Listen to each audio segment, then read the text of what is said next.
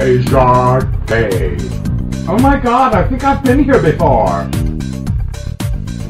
So I'm sitting out here just outside the Armory reunion, and I'm here with this lovely lady decked out in green. What is your name? Nurse Holly.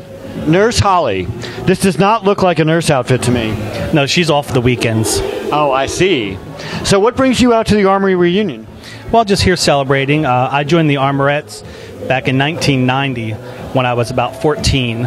And been an Arborette ever since, off and on, and love it. And I'm just so happy that after doing these reunion shows, because it's a lot of fun. A lot of fun to see some of the old girls come crawling out and seeing the daylight for first time in a long time. Yeah, I know. I was... I think the first time I set foot in the Armory was in 1983, and somewhere around there in the early 80s when I first moved to Atlanta. And I definitely have some fond memories of the Armory and, of course, the adjacent club. I can't remember that big 3-story 24-hour club that was next door, but it was always fun, too. So what is your favorite memory of the Armory? I'd have to say it's obviously with the Armorettes and doing some of the shows there, and just some of the craziness that would happen, particularly backstage. You just never knew what you were going to get when you were back there. It was just fun, mayhem, sort of like a sorority gone wild. And speaking of sorority gone wild, I noticed Bubba D just pulled up. Have you ever worked with her?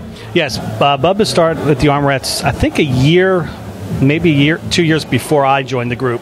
So she must be close to 30 now. Oh, yeah, definitely. She's probably pushing 30, maybe even pulling it at this point.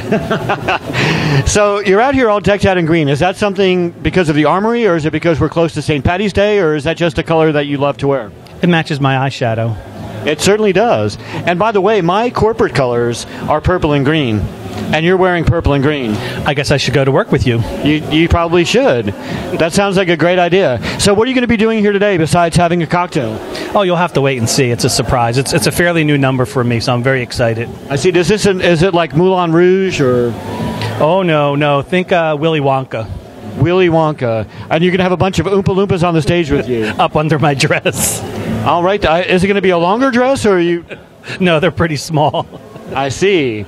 So, for the people out there that have never been to the Armory, the people that are either were too young or did not live in Atlanta at the time or whatever, what can you tell them? What can you say about the Armory to them?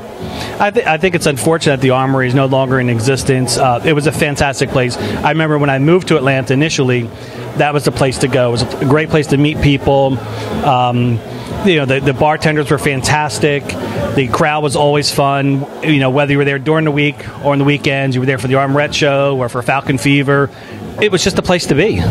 Yeah, they always had some good times there. And actually, a really good friend of mine that I've known for many years, who is a bartender there, is actually here bartending today. Mitch Grooms. Do you know Mitch? Oh, I know Mitch. I know Joel. I know all those guys from the Armory. Yeah, I have the questionable distinction of being the one that introduced Mitch to the classic car world. When I first met him, I had a 1975 Caprice Classic convertible, and within months of meeting, he went out and bought, I think it was a 73 Eldorado convertible that was the same color as my Caprice. Well, when I moved to Atlanta, I moved from Philadelphia in my 76 Plymouth Fury, packed up and moved to Atlanta. So, yes, I know those old cars. They were like tanks. They were just massive and a lot of fun for road trips. They were, and I'm actually hoping to find another one. Mitch is out here today. He's got his, I forget what year it is, I think 79 Grand Trans Am. Oh, that's just because he's white trash. Did you just call Mitch Grooms white trash? Yeah, basically. Would you call him white trash to his face? Sure, it's not mean if it's true. This is true. And you got to love Mitch. Well, for me, when I first started, and I did drag, it was a turnabout show. I was a volunteer at 8 Atlanta at the time. And they sent me in the back to get changed. It was before the pump room was built, so it was just back there in the old restaurant. So I just go traipsing back there, and I open the door, and there was Mickey Day bent over putting on pantyhose. Full moon, traumatized. Trust me, that's a scary thought. Yes, it was pretty frightening. But I also got to work with people like Marcella Faye and Misty Waters. Misty took me under her wing and sort of like my drag mother, took me the first time to go shopping to buy makeup and pantyhose and all the accoutrements you need for a drag. So it was. Like I said, it was fun. It was we had our moments. There were always those who got along, those who didn't get along, but like any group of sisters, you're going to have that. Right. It's more like a family, really, and the legacy has lived on. I mean, I've seen the Armorettes continue to perform many years, obviously, after the Armory is closed. So, you know, obviously it's something that is a passion for a lot of people that work there and that perform there. Yes. The Armorettes have been around since 1979. We're the longest-running camp drag group in the United States. The only other group that's been around as long as us is the Sisters of Perpetual Indulgence that started out of San Francisco. They started in 1979 also. Slightly different charters and missions. But yeah, the Armorettes are here. We're still performing every Sunday night, and we'll be around till there's a cure.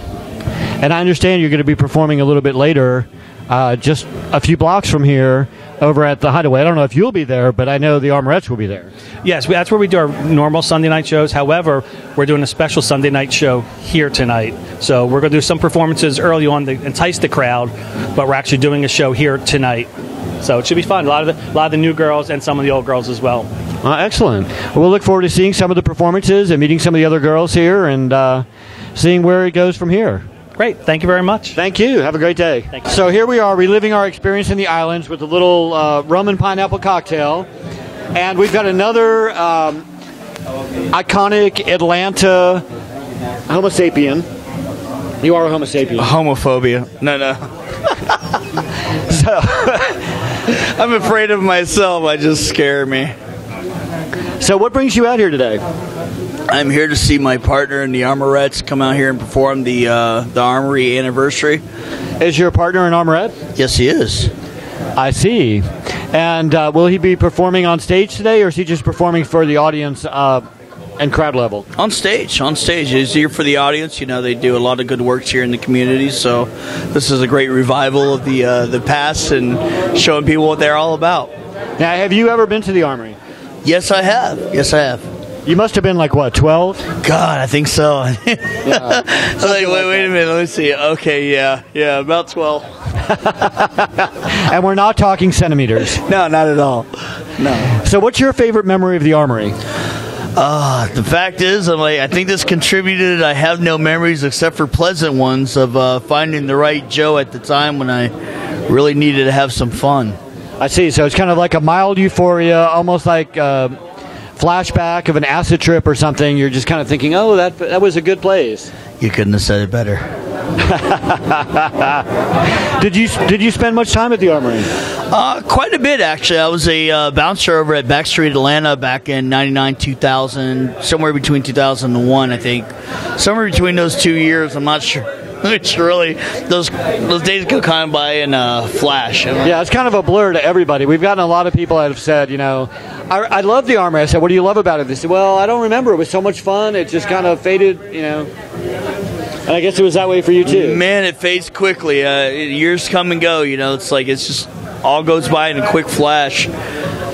So besides getting to see your partner run around in a dress, what is it about Armory reunions that you enjoy coming to? I think the camaraderie, the people, that remember the good old days, things the way they used to be. I think, a lot of us, kind of got ahead of the times and we forgot, where we stood a lot of the times. It's like it's a good time to get back together and just remember who each other was, Right, and see old friends. It is. It's the old friends, the old times, the old places. We get to get together and have a good time and, just kind of reminisce a little bit.